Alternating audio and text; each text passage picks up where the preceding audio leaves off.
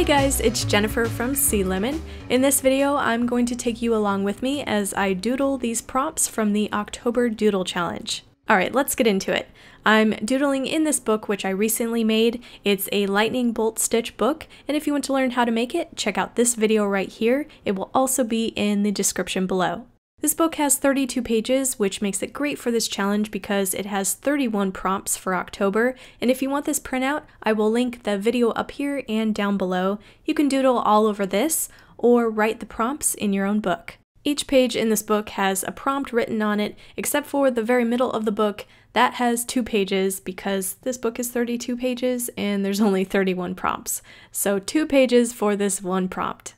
Okay, I'm going to try some binder clips on the sides of this book because it doesn't sit completely flat on its own, and those are going to hold down my pages.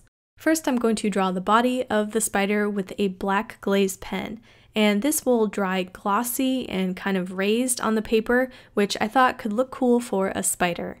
I chose to make this book with black paper because I do enjoy drawing on black paper.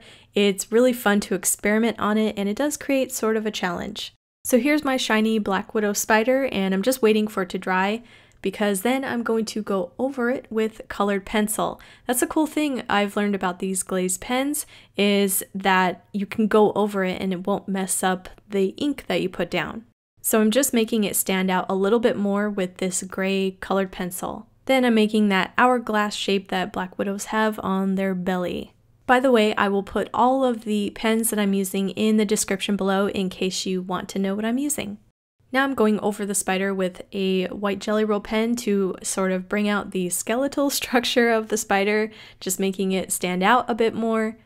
Then erasing some of the gray colored pencil to give it a shadow, just trying to make that spider pop out a bit more. So here's the second prompt of the October Doodle Challenge, which is a spider, and the next one, number 3, is web. So I'm just going to make the spider web on the other page right next to it and sort of bring it over to this page. I noticed the Black Widow spider webs aren't exactly the typical spider web shape. They're kind of messy, so I tried to stay true to that, but also make it look more like a web on the second page. And I'm drawing lines with a white colored pencil, making them really light. And now bringing it to the other page, forming kind of a more typical spider web.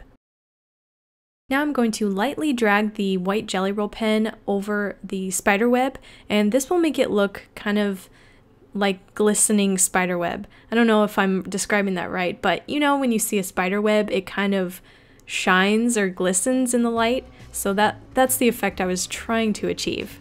And here is my final Black Widow spider with its web, and I hope I never have to meet one in person. I hope this is as close as I get to one.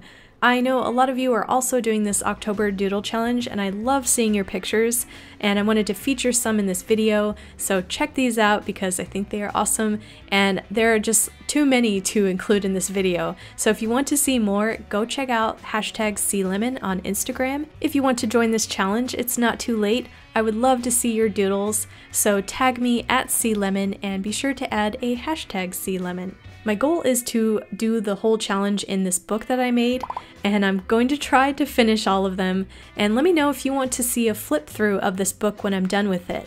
Maybe I'll put that up at the end of the month, so let me know if you want to see that in the comments below, and be sure to hit that like button if you want to see more Doodle With Me videos. You can jump into more doodle videos right here, and I will also put these links in the description below. And if you haven't already, be sure to hit that subscribe button and also hit that notifications, that bell icon, so you get notified every time I post a video. And I will see you guys next time.